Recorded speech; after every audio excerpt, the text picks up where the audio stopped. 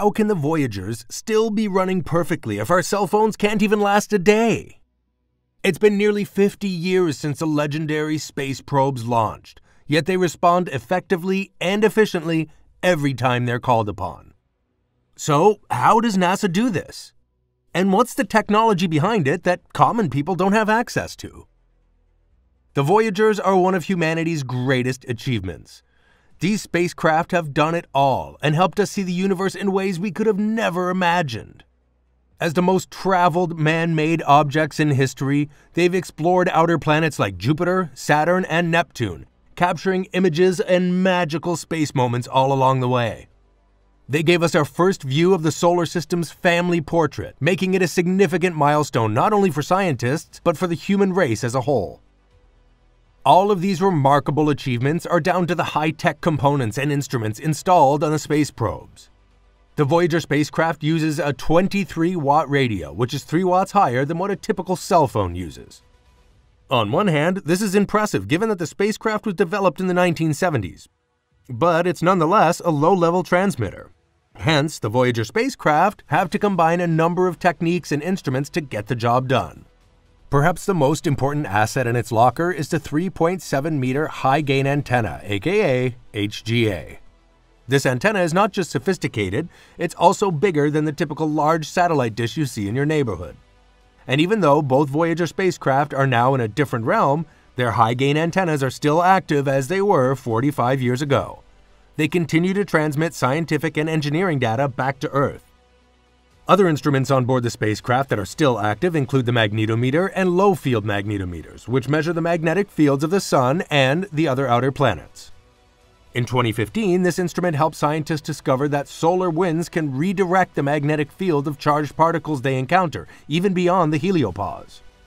Interestingly, the low-energy charged particles instrument, which measures ions and their distribution in the solar system, helped scientists locate the heliopause itself in 1993.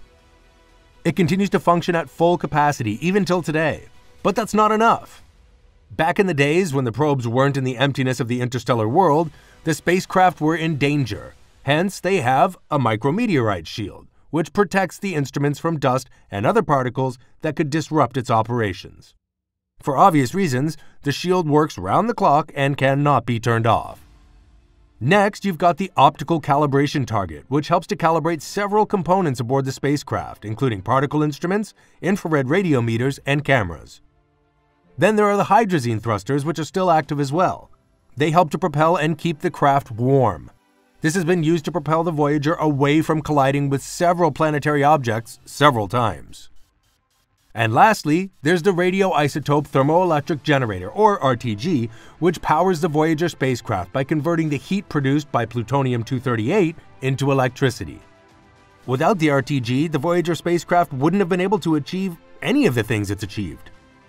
Each Voyager is equipped with 3 RTGs, which produce a combined 400 watts of energy after launch. Due to natural radioactive decay, their output has since dropped to 4 watts per year, which literally means the Voyager would soon be left without a source of power. However, NASA hopes to keep it running until its 50th anniversary in 2027 by turning off some components. The instruments that are either damaged or shut down by NASA include the ultraviolet spectrometer, infrared radiometer, interferometer and spectrometer, photopolarimeter subsystem, planetary radio astronomy, and plasma wave antenna. The ultraviolet spectrometer was particularly helpful in revealing the compositions of gas giants like Jupiter, Saturn, Neptune, and Uranus. Meanwhile, the IRIS helped scientists discover a heat source deep within Neptune. At the same time, the photopolarimeter gave us more details about the ring systems around Uranus and Neptune. Additionally, the Voyager spacecraft has a planetary radio astronomy and plasma wave antenna, which measures radio emissions from gas giants. This was used to record the radio waves from Jupiter and Saturn. But even more than the spacecraft and the scientists themselves, the most important part of every mission when it comes to communication is the Deep Space Network. The DSN is basically a collection of big radio antennas located in strategic areas around the world, separated by around 120 degrees of latitude. The primary function of the DSN is to facilitate communication between spacecraft and scientists. However, they also serve other purposes. For instance, it provides specific details about the spacecraft's location and how they're performing in real time. Additionally, scientists send commands to different space probes using the Deep Space Network. Currently, it's under NASA's Space Communication and Navigation Network, which includes the Near Space Network, which is basically a series of ground station networks across the world that communicate with satellites in low Earth orbit. The network was officially launched in 1963, but it had been in existence before then as part of the Jet Propulsion Laboratory and the United States Army Lunar Flashlight Project, which involved developing a lunar probe. The project was eventually tweaked and launched as the Pioneer probe when NASA came into the picture. But importantly, all the sites that had been set up were adopted into the Deep Space Network. The antennas of the network sites were initially supposed to be erected in Goldstone, California, Nigeria, and far away in the Philippines. But plans changed when scientists discovered that if they moved the sites away from the equator, they could cover activities in low Earth orbit and a wider range of latitudes. So rather than set up a base in the Philippines, they moved one of the antennas near Canberra in Australia.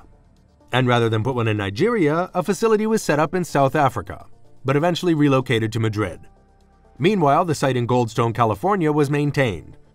The location of these antennas means that we're able to track spacecraft at all times. One of the main criteria for choosing these sites is that they're located in valleys with ridges surrounding them so their signals are not jammed by straying waves. The first main antenna of this network was a 26-meter dish known as DSS-11. It helped NASA track the unsuccessful attempt of the Pioneer 3 to explore the moon. The DSS-11 was in service for just over 2 decades, operating between 1958 and 1981. Up next, there was the DSS-12, which is also called the Echo due to its involvement in the EchoSpace project. Nowadays, it has been expanded from 26 meters to 34 meters and moved to a new location. It is now officially known as the Goldstone Apple Valley Radio Telescope and basically only used for educational purposes. However, the oldest DSN dish is still actively operating in the DSN-14. The 64-meter antenna was built in the 1960s, but it has since been expanded to 70 meters. So how does NASA utilize the DSN infrastructure to communicate with the Voyager? Currently, the 2 Voyager spacecraft are well over 10 billion miles away from Earth.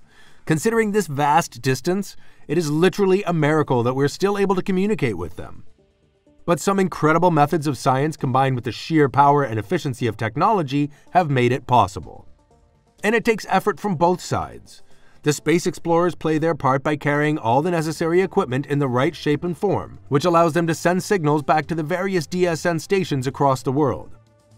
A typical two-way communication between NASA scientists and the Voyager spacecraft takes about 44 hours on average.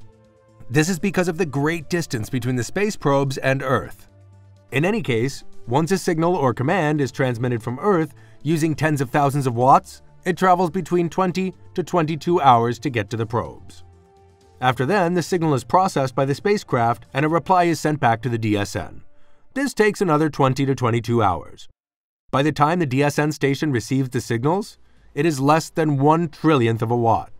Hence, the DSN antennas on Earth are equipped with highly sensitive amplifiers to enable scientists to make sense of the faint signals received from the Voyager spacecraft. In truth, our deep space data throughput capabilities have improved by 10 to the power of 13 since the project was launched back in the 90s. But scientists are constantly making upgrades on the components that make up the network. The DSN, however, is not the final destination of information received from the space probes.